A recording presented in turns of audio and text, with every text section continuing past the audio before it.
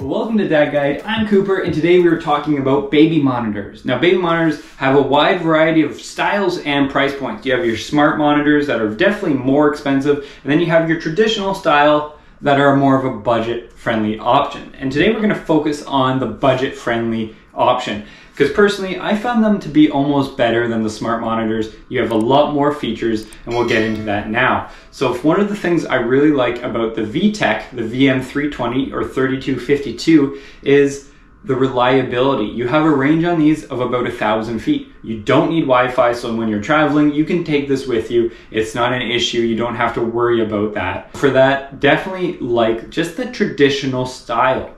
And then for the VTech, I also like the fact that the two-way talk is quite good. It works very well. The speakers on both ends work.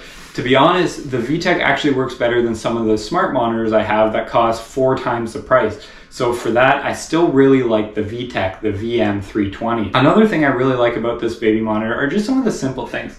The size of it, it's not too big, so you don't have to carry around a bulky camera. And this base is very simple. It has some nice things, like there are the white noise features, so you can turn on white noise.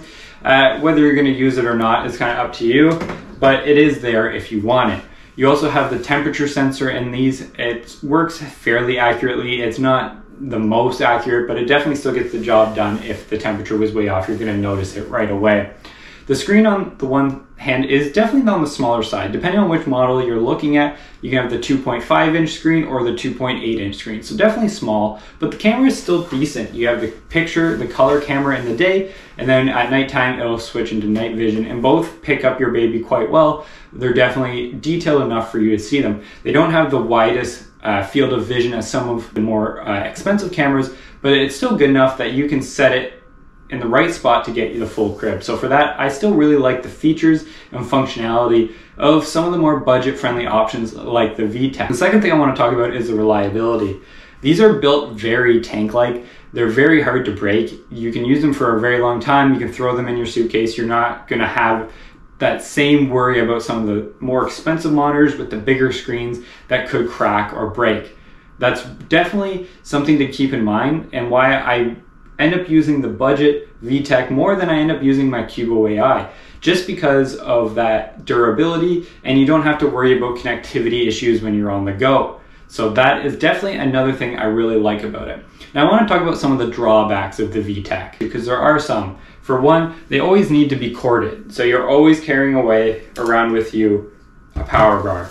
And that isn't always your favorite thing. I would like it maybe to have a USB function, so you could always plug it in if you're on the go to a power bank or something like that. The next thing I want to talk about is the battery life. The battery life on these definitely could be better. The base is going to be plugged in, and then you're going to charge the camera while you're going around your monitor, and you only get about an hour to an hour and a half, depending on which one you get. Sometimes they're a little bit better, but you're not getting a ton of battery life. So for the portability for that, that's a bit of a drawback, and the charging time kind of varies, to be honest, on which one you have. We have one that charges quite quickly, and then I've had another one that took forever to charge. So it's kind of weird how that works. I'm not quite sure I understand. So those are some of the drawbacks. Definitely the camera size.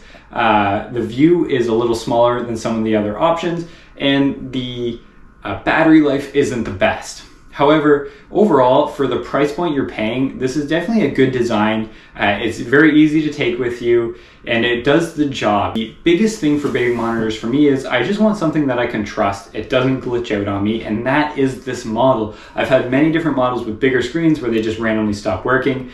I've had my smart monitors where they just stop connecting to Wi-Fi, and then you're like, oh, crud. So I end up having the smart monitors, and then I end up putting this one on them anyway. So for the most part, I'd rather just use the VM320. So thanks for watching. Appreciate the support. Please leave a like, please subscribe to the channel, and we'll see you next time.